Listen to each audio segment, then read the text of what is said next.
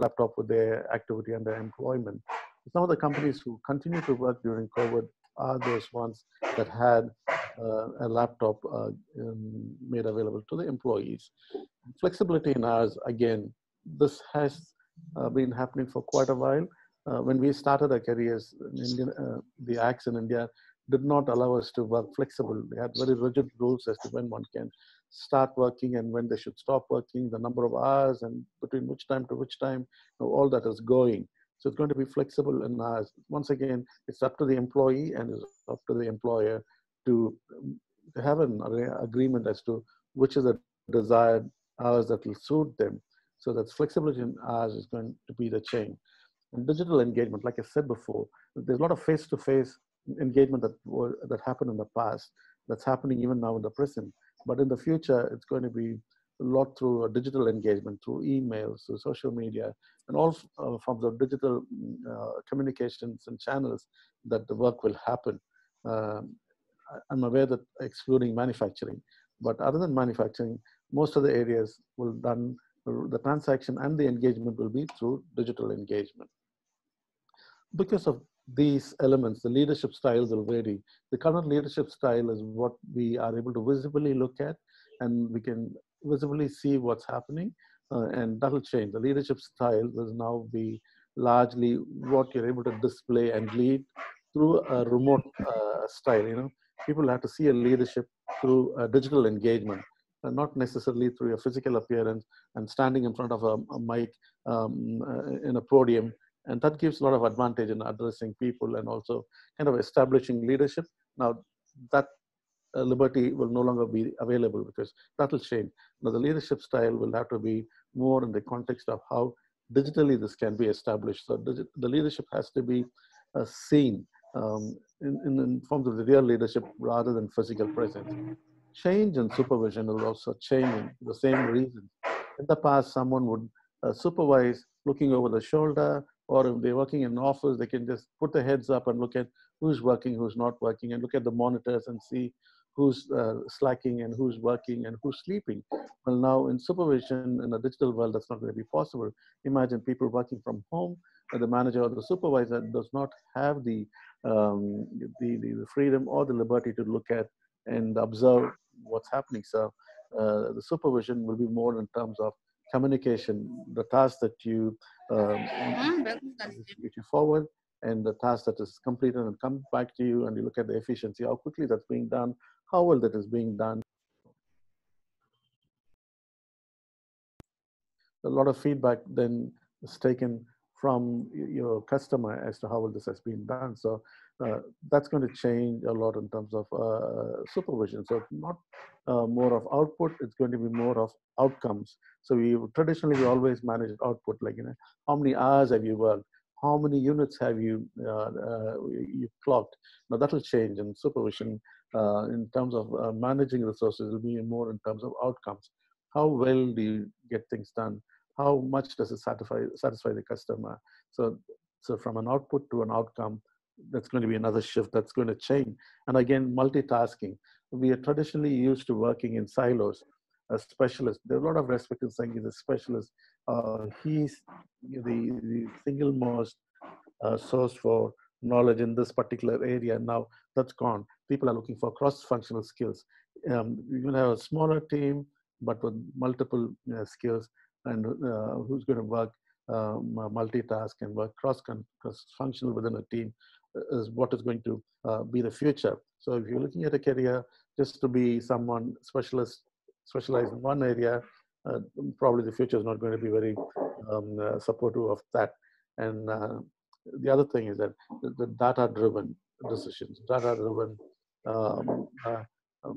management, everything is now going to be based on data. In the past, we would work based on what we look at, based on emotions and feelings.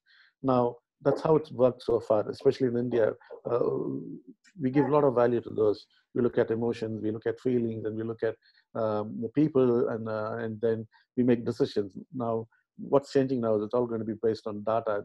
We need empirical evidence.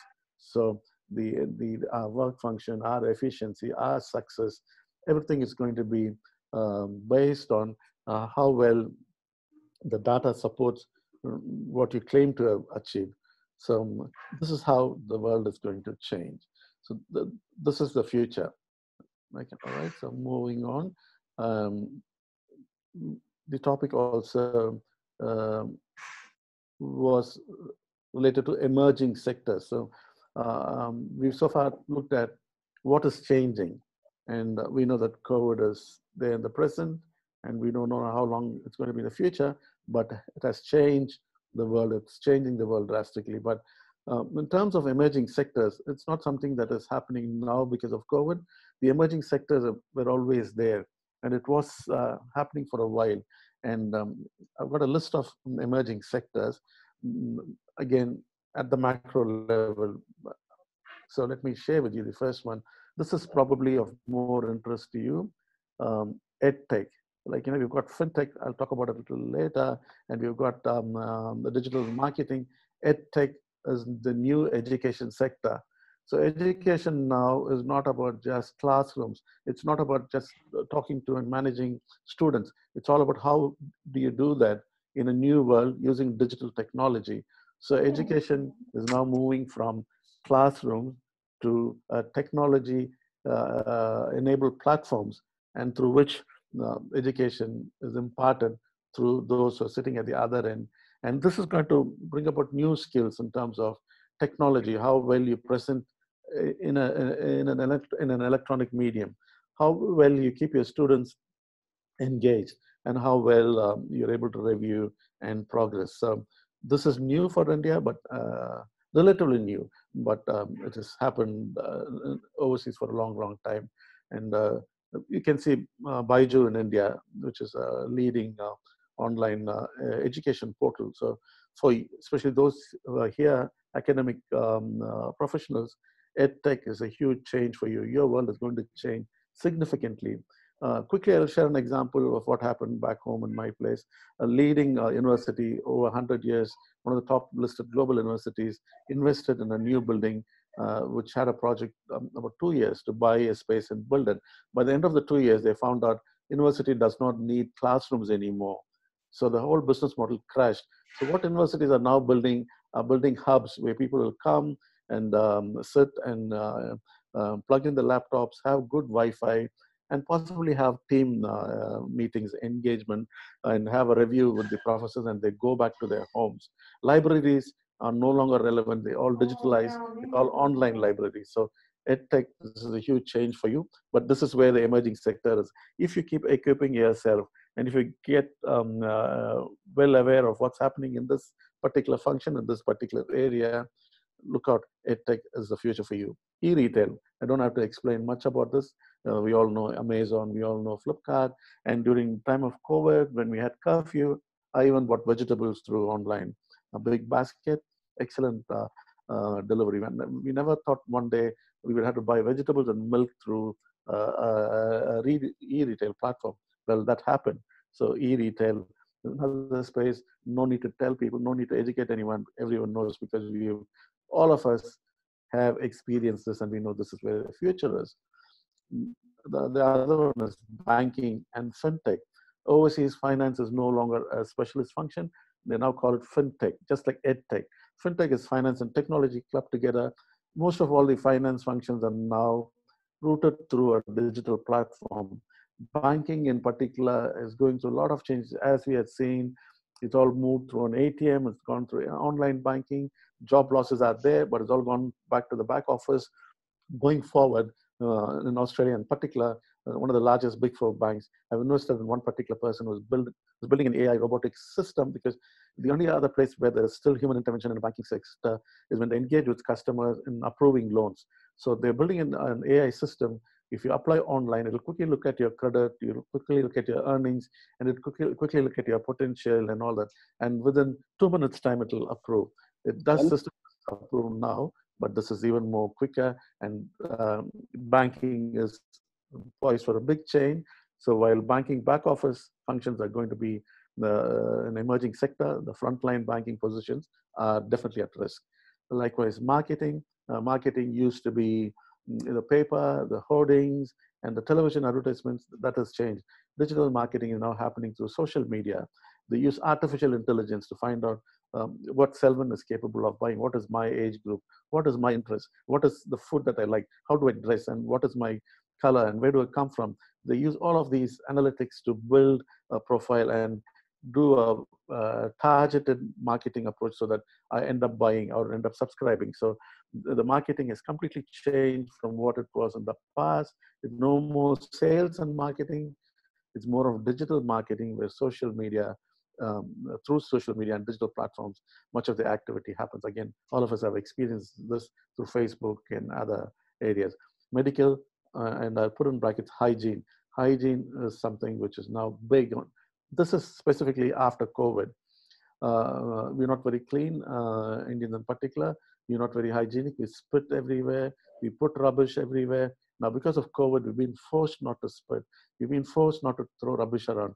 And interestingly, we never even stood on queues before. Now we've made to stand in the queue. There are learnings, and hopefully we continue to move along that. But again, it's a big future for industries, those that are engaged and involved in the hygiene sector of within the medical industry, sanitizers, gloves, and all that. We've already seen those. Those are big markets. And lastly, IT solutions. Anything and everything that we do in the future would be through a digital platform. And therefore, IT solution will be the backbone of what we are, what our future is likely to be. And quickly, I'm not too sure how I'm going with time. I won't take more than 3 to 4 minutes. And last of all, the gig economy. I'm sure by now, all of us know what's a gig economy. Gig economy is completely different from what it was. It's nothing like what it was in the past. It's completely refreshing and new. It's a short-term task, it's freelancing, it's an on-demand, and it's a quick turnaround jobs. Swiggy, Uber, these are classic examples. So anyone and everyone can do this for additional income. And for some people, this can be the main income. So you just log in and make yourself available, take a task and deliver. So it's just not about delivery. I'm not talking about Uber. I'm not talking about just the food delivery. I'm talking about projects. I'm talking about consulting. Look at Fiverr, and there are lots of other sites.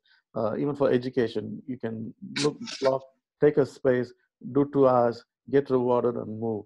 The feedback is instant. The more positive feedback you get, the more money you make, the more engagement that you do. So this opens cross-cultural, cross-functional possibilities. So I could be a consulting person, but if I love driving, I would do a pick up and drop service. If I love food, I would do something else. So this is big. However, this is going to be the future. So there's going to be a lot of short-term tasks. There's going to be a lot of freelancing and less of permanent employment. So this is how it's going to pan out for us. This is one of the quickest presentations that I've ever made. My longest presentation has been 2 days, seminars where I've done it back to back, singularly for 2 days. And I've done half an hour, 45 minutes. This is the quickest, and I hope that I've done some justice. And I look forward to your questions. And that's about from me. Thanks, Clive, and thanks for all of you for your patience. Thank you so much, Selvin Nitajin. Really pleasure listening to you. You put, as you said, maybe the 2 days webinar, you put it in about just 25 minutes. It's too difficult to digest, but I'm sure you provided a lot of deep insights into the complex changes that are taking place. You try to put it in simple terms, how the workplaces are changing, how the leadership is changing, how things are becoming digital, how decision making is changing, marketing is changing, people's behavior is changing. So many things you covered in just about the 25 minutes. Thank you so much. It's been really, really intellectually very stimulating exercise. We'll take the questions later, so we will move on to the next speaker. Thank you. Thank you. The next speaker is Mr. Rajesh Shetty. Mr. Rajesh Shetty completed MBA in International Marketing from Department of Business Administration, Mangalore University, way back in 1994. He joined Shaw and Shangi Group, Mumbai, as a management trainee. Currently, he is heading Tire Source India Private Limited, one of India's leading tire trading and vehicle management solution provider, as the executive director based in Mumbai. He has 26 years of experience at senior management levels at several divisions of the group across the country. I'm also delighted to say that Mr. Rajesh is our proud alumnus. His topic for the day is emerging employment opportunities and preparing the students in this transition period. Rajesh, please take over. Good morning, everyone. Am I audible? Yes. Yes. Thank you very much for the opportunity. I'm grateful to the alma mater, Crossland College, Principal Professor Samuel K. Samuel, moderator of today's webinar, Dr. Robert Clive. In fact, I am very much delighted to share the panel with two HR professionals, one with very rich experience, Mr. Selvin Thomas, whom we have heard right now. Congratulations, Selvin, for those wonderful insights into this topic. We also have a budding HR executive, Mrs. Ria Raichu Samuel. I'm very happy to be sharing the panel with them. I understand that majority of the audience today are from the teaching faculty, and it is indeed an honor to address all of you because you are instrumental in molding the young minds. So you have a huge role to play during a scenario like this. Well, in my presentation, I'm broadly touching upon 4 aspects. The first one is how to look at a crisis. The second one would be what is the emerging employment scenario. The third aspect would be what should be our strategy to stay relevant. And last one, but not the least, what roles the educational institutions can play in preparing and grooming our young talent for the challenging times ahead. So I want to share a couple of images in my presentation, share a few examples from my experiences so that you can relate to the topic better. So let me begin with the first aspect of today's topic is how to look at a crisis. So in my view, crisis is very good. Crisis acha hai. Because every crisis will have a short-term impact and it will have a long-term consequence, good or bad. So some of the sectors may be adversely affected because of the short-term impact, and some sectors may be favorably affected. Like the pharma today is gaining a lot of advantage. Maybe the home entertainment, online shopping is gaining a lot of advantage. At the same time, perhaps the tourism and hospitality and travel industry is taking a big hit. But as I said, there is a short-term impact and there will be a long-term consequence. What happens mostly is many of us undermine the threat of any crisis, but most of us overreact. I think this is time to take a very balanced view because the crisis has basically 2 broad phases. One is the downward trend. There will be a lot of ambiguity. There will be a lot of uncertainty. There will be a lot of insecurity. There will be lack of confidence. There will be loss of hope. And all these negative sentiments will impact the demand. And then the recessionary trends start unfolding. But there has to be a bottom. At some point of time, there will be more clarity. We find some solution. We taste some success. We gain some confidence. And there will be an upward movement all the way till the boom. So the big question today is, what is the time frame between these 2 phases? Whether it will be like a V-shaped recovery or the U-shaped recovery or the L-shaped recovery. So let us not get into that discussion in this topic. But having said that, when there will be a downtrend, there will also be an uptrend. So we should be prepared for both. The crisis will come again and again. So today it's a virus. Before that it was a war, and before that it was a scam. Tomorrow something will fall from sky. Day after tomorrow something will erupt from earth. So it's a continuous process, but all of these are beyond our control. There is no point in worrying about something that is beyond our control. What we should be focusing now is how we can react to this crisis, how we can handle this crisis, how we can manage this crisis. I think that is controllable. So my point now is, let us control the controllable. The third point I would like to make is that every crisis is a catalyst of change. It forces us to look into new ways of doing things, better ways of doing things. It makes us more innovative. It also teaches us life lessons. You know, that way, even a pandemic like COVID has a great academic value. It has taught us lessons which perhaps we wouldn't have learned in schools and colleges for life. I think it pulls us out from our comfort zone and the state of complacency. In my view, complacency is the greatest threat today.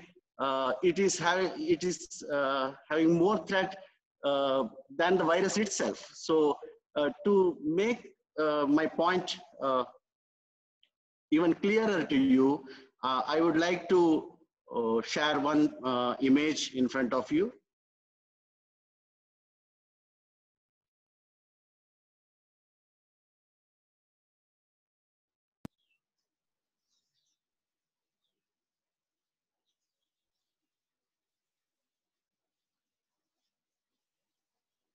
Is that visible now? Yes, Rajesh. Yes, it is visible. Yes, it is visible. Yeah. So this is a very famous boiling frog syndrome. Many of you must be knowing about it, but if somebody needs some explanation, let me explain it very briefly. Normally what happens is that when the changes are gradual, we don't realize its long-term repercussions and we take it for granted, and we don't really adapt ourselves, and we don't really become agile and move, take decisions and move quickly. So when we start heating very slowly, the frog initially doesn't realize it. After some time, when the water becomes lukewarm, it's very comfortable, and when the heat becomes unbearable, it will continue right now. And by the time it decides to jump out, it would be too late. On the other side, if the change comes suddenly, if the heat is instantaneous, you take this all required leap for survival. So unfortunately, it takes crisis to pull us out of this comfort zone and make us realize that we have to be very agile and take quick decisions and adapt to the changing scenario. So from here on, let me move to the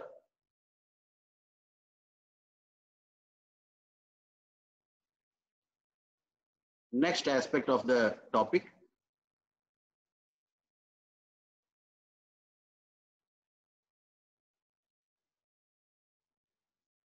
Is that what is the emerging scenario in the employment sector today?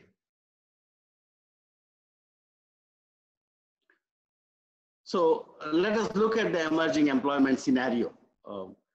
Every sector, in my view, has a huge potential and a resilience that it bounces back much stronger, much bigger, and much better.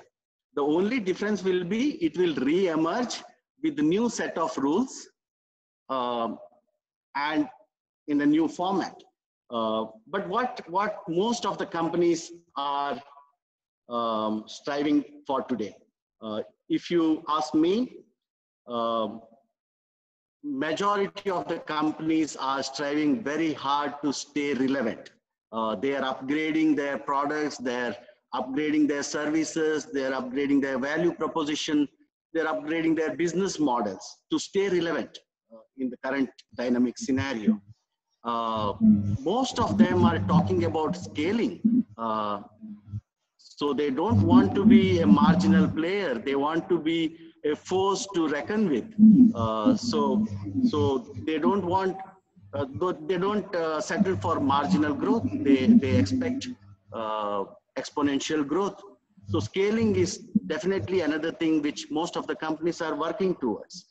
Every company is today talking about becoming more productive, more efficient, more cost effective, and most competitive, because that is the only way to survival.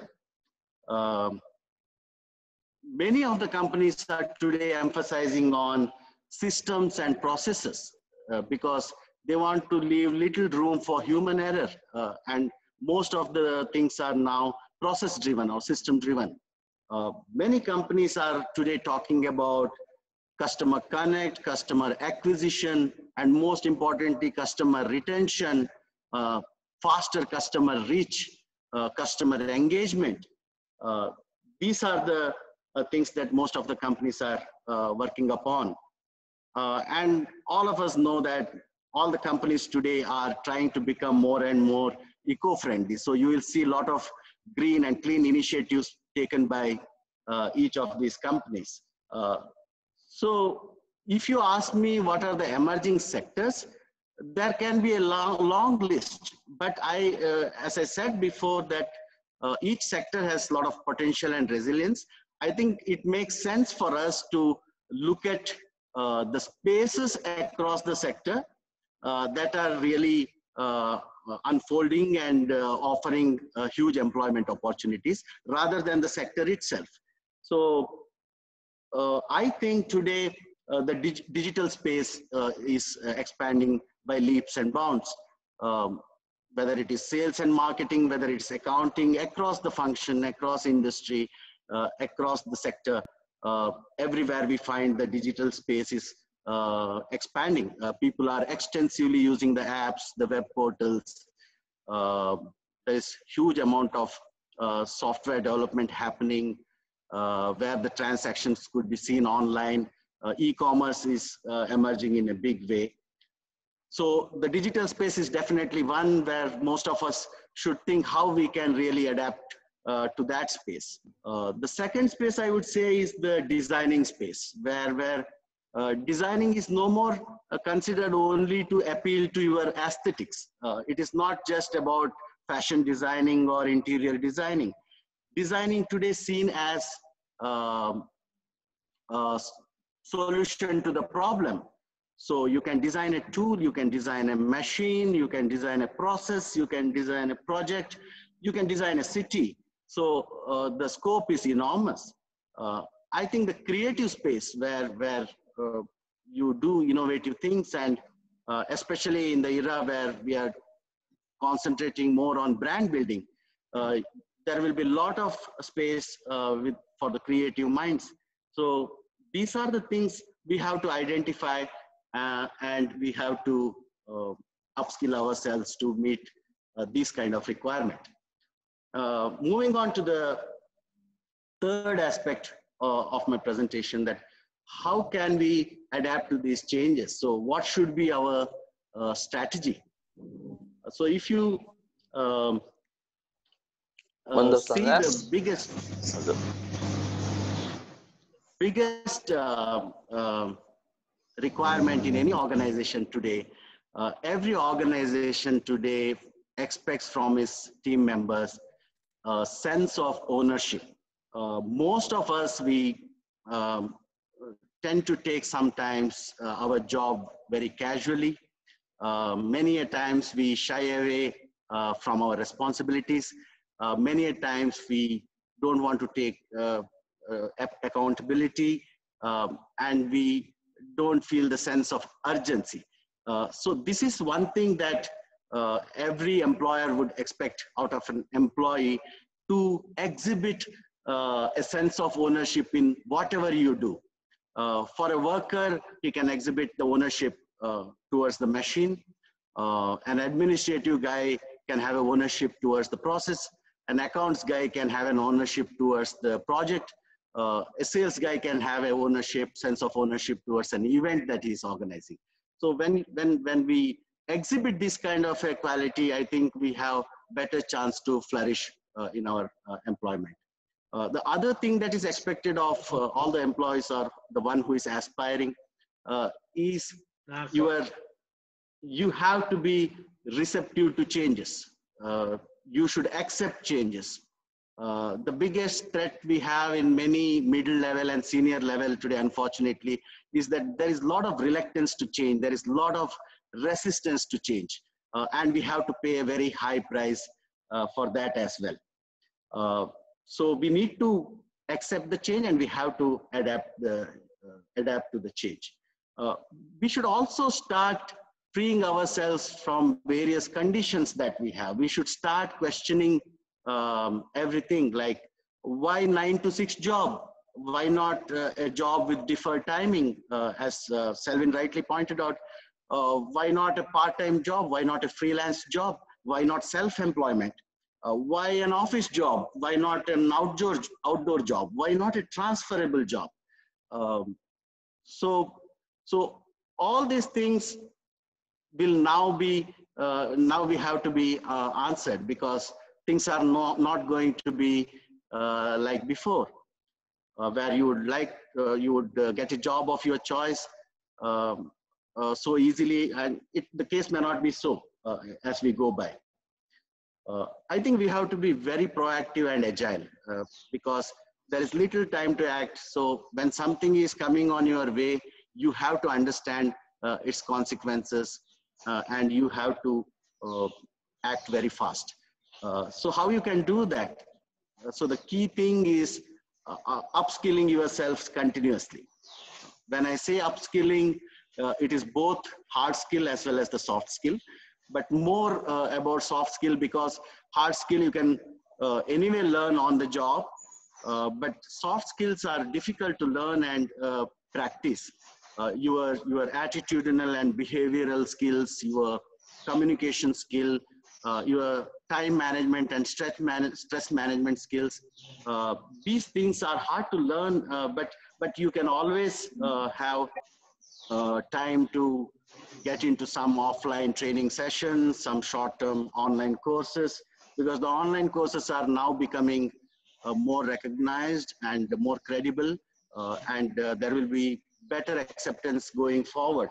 So continuously you should be doing that. I have seen an office boy in the mid-90s who hardly knows computers, would work on a computer after the office hours and try to type a document, joins a short-term computer course, learns some basic computer modules, and later on get into some software accounting package and learns it, and eventually becomes an accounts head or a functional head. I have seen a worker who is very, very innovative in his work and starts reporting through computer and takes ownership for most of the things and eventually become a production head.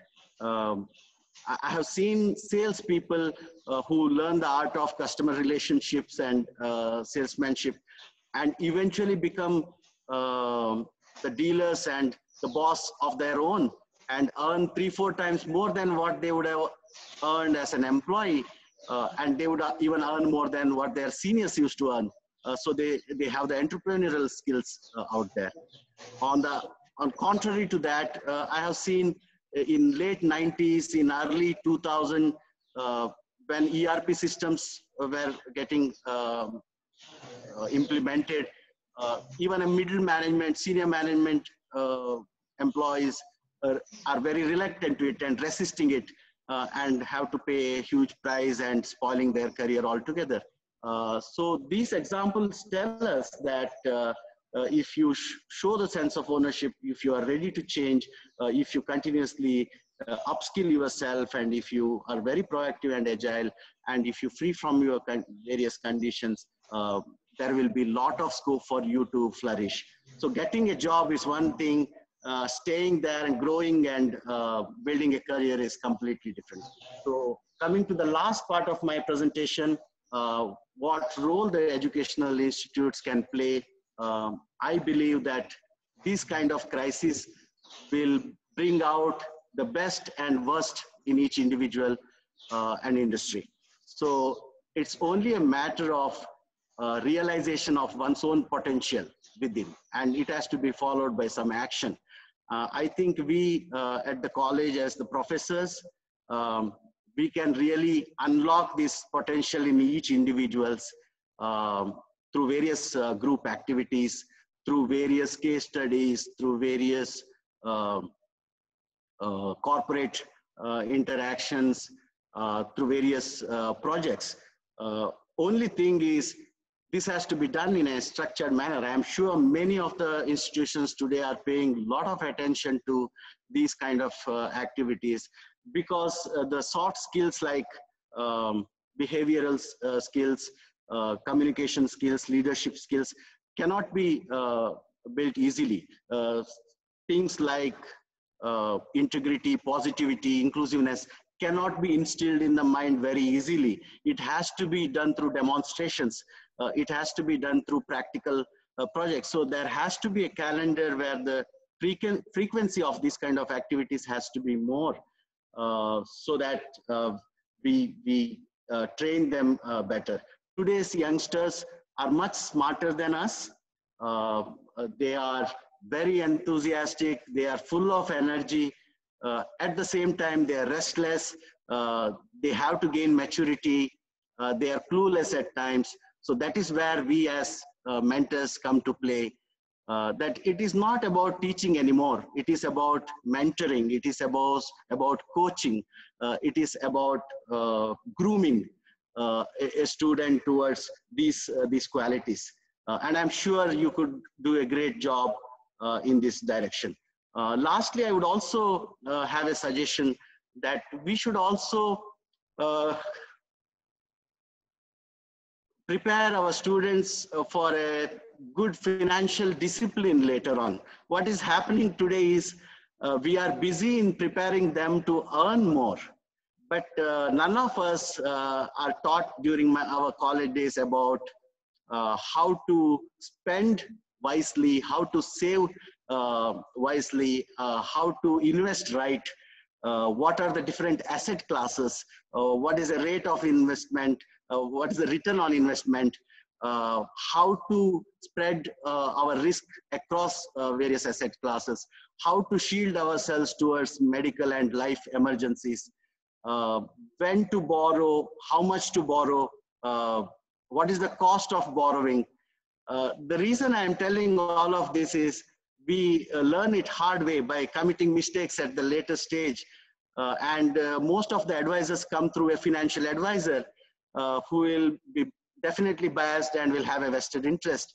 Instead of that, if we are groomed on a disciplined financial regime in their student days, I think we can handle a crisis like this much better. Because what happens in a crisis like this is there will be definitely pay cuts, there will be temporary job losses. So you have to have a cushion to absorb the shock. And the cushioning comes through a good financial management. The streams, I think this is a common module that you should include and make a student understand the importance of becoming strong on the financial, personal financial side also. So I think that's the time now to wind up. I leave with another image in front of you that pretty much sums up my presentation. Let me display that.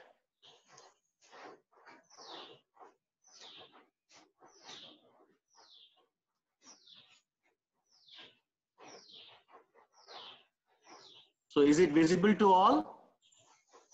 Not yet, Rajesh. Ah, yes, now yes. Okay. Yes. Yeah. Yeah. Okay. Yeah. So now this is two beautiful images here. Let us prepare ourselves, our students, for a surfing kind of situation and not for a tightrope walk. If you compare the two images now, that in surfing it's all about excitement, but in a tightrope walk it's about anxiety. So in surfing, you are prepared to fall. A fall is factored in, but you fall, you get up, you surf again, and that is part and parcel of the whole game. But whereas in a tightrope walk, one fall could be the end, or you would be hurt very badly. But in surfing, again, you see the challenges are coming from every direction. Every wave will be unique. Some wave will be bigger, stronger. So you need to negotiate with each of these views as and when it is. In a scenario like walk, we are focusing only in one direction and thinking about taking one next step. So in surfing, you have multiple skills. It's not only about balancing, it is about flexibility, it's about strength, it's about endurance.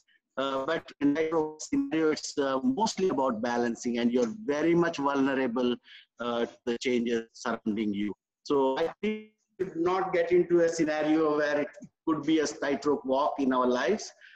We should gear up for a scenario like surfing. And I'm sure all of our young talents will move in that direction, and our teaching faculty will take care of this particular aspect. And I thank everybody for this wonderful opportunity. And I wish you all a very healthy, very safe time during this crisis. And I'm sure we will come out of this crisis with flying colors. Thank you so much.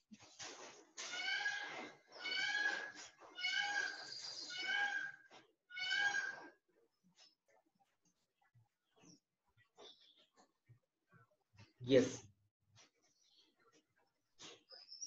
Okay. Thank you, Rajesh. You started with a statement about the crisis and hopelessness, but you concluded with the statement, we have hope and resilience. A lot of new insights you could give. In fact, you started looking at the crisis not as a problem, but as an opportunity. And you also said it's not complacency, but it is more importantly how we really react to that. And to an extent, the comfort zone that you spoke about to the teachers, maybe even to the extent that listening to somebody from an industry, there could be a kind of resistance because we are used to listening to people from the academia. So in that sense, you did really bring an insight saying that we need to break that resistance. We need to really look at the emerging things. And you spoke about the boiling frog syndrome. If we are not really getting ready now, it will be too late and we'll be caught unaware. And there were really a lot of insights about how things are really changing, instead of taking it as a shock, but we can make use of this opportunity to bring out the potentials in each of the teachers as well as the students. Rajesh, thank you so much for really taking time to share many of these insights. I'm sure we can answer to the questions at the end. So thank you. So with that, we move on to the next speaker. She's also good and a brilliant speaker, Mrs. Ria Raichu Samuel. It's my pleasure to introduce Mrs. Ria. She has tremendous credentials to address on the theme skill mapping and skill development in facilitating students to enter the new job market that is emerging post-COVID-19 period. Ria completed her undergraduate degree with a gold medal from Anglo University and completed her MBA in Human Resource Management from Christ University, Bangalore. She has earned a Strategic Human Resources Leadership Certificate from Cornell University, USA. She has worked in multiple roles in 8 years of her career and has delivered key results predominantly in the areas of HR generalist, HR business partnering, strategic talent management, performance management, strategic employee experience initiatives, HR, system implementations, and policies and procedures development. She has worked with companies like MR Properties, PJC Dubai as Business Performance Officer, Oracle Financial Services Software Limited, Bangalore as HR consultant, and currently she works for Infra Care Facilities Management Service Division of GEMS Group, Dubai, as Senior HR Executive. More than all this, we are proud to introduce Ria as our proud alumna. Ria, please make your presentation. Over to Ria. Hello, everybody. Hi. Thank you, Clive, sir, for the introduction. I would also like to thank Crossland College, all the staff and faculty who actually gave me an opportunity to be a part of this webinar and actually present a subject here. So before I start off, let me just check, am I audible and am I visible to everyone? Yes. Yes. Okay. Yes. So the speakers before me, Mr. Rajesh, as well as Mr. Selvin, has given an idea of what are the emerging sectors post-COVID-19. Also, what are certain job opportunities that could come up, as well as the skills required. I would be focusing more on what teachers can do, how teachers can do skill mapping and skill development for their students, how teachers can actually help the students be more employable during the times of COVID-19.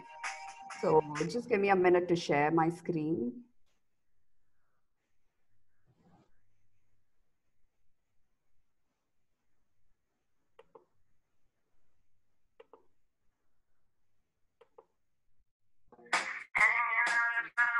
Is the screen visible? Yes, Ria, we can see your screen. Go ahead. Yeah. Thank you. One second. Okay. So the coronavirus, I think there's some. Can you all mute your microphone, please? Okay. Thank you so much. So the COVID-19 pandemic has actually changed the way the entire world works. Every person, every one of us has had to do things which we have never done before. Overnight, we had to work from homes. We had to come up with new ways of doing our job to succeed and to even survive in this market. A student who probably a couple of months back would have been thinking about his examination, applying for higher education, is today worried about when the examination is going to happen, if at all it happens, when are my results going to come out, and when my results come out, do I have enough time to apply for higher education? So this is the way the world has changed in just a matter of couple of weeks. This pandemic has just reinforced the fact that we already knew that change is the only thing that is constant. I'd like to put it in the words of a New York Times columnist, Thomas Friedman. Humans who want to adapt in an age of acceleration must develop dynamic stability. Rather than trying to stop an inevitable storm, it's about building an eye into the storm that moves along with the storm, derives energy from it, and creates a platform of dynamic stability within it. Let's take a look at the impact of COVID-19 on the workforce. I've classified it into 3 eras, starting with the now, which was at the outset of the pandemic, when businesses were forced to think overnight about working from homes. They had to mobilize resources, technology, in order to enable employees to start working from home. Face-to-face meetings were replaced by virtual meetings. And in fact, employers had to support their employees, customers, suppliers, at the same time ensuring that they stabilize their revenue as well. Eventually, leaders started thinking about the next phase where the employees start coming back to work. But the economic recovery is going to be slow. As my previous presenters have already presented that, there could be job redundancies, job losses, temporary job losses that happen. All this eventually probably leading to a decade or so of never normalcy. Mr. Rajesh has already pointed out about the uncertainty of how long this impact of this COVID-19 would last. Maybe it's just a couple of months, maybe it could go on for a couple of years. But one thing that we know for sure is that there are going to be some changes. There are going to be changes in cultural norms, maybe societal behavior, our value system. Handshakes may no longer be viewed as something acceptable. The concept of physical space is also probably going to change completely. Even businesses are going to adopt some responsible business practices, like focusing more on hygiene, health, safety, welfare of the employees, etc. We've seen that. We have seen in our neighborhood, we have seen in the stores or shops around us that how businesses were forced to rethink the way they work. They had to come up with new strategies to survive. They had to innovate, they had to invent so that they can survive in this market. We have seen that, how our maybe a local restaurant who used to have only service in there started online services, online ordering, online payments, etc., in order to avoid cash transactions. The concept of entertainment has changed completely. Theaters and multiplexes were replaced with Netflix, Amazon Prime, Hotstar, etc. Even musicians have started giving concerts through Facebook Live and Instagram Live. There are virtual birthday parties and graduation ceremonies being held. I understand most of you are from the academic background, so how the way of imparting education has changed over the last couple of weeks. Remote healthcare, hospitals have started telemedicine and teleconsulting. Even with a lot of people working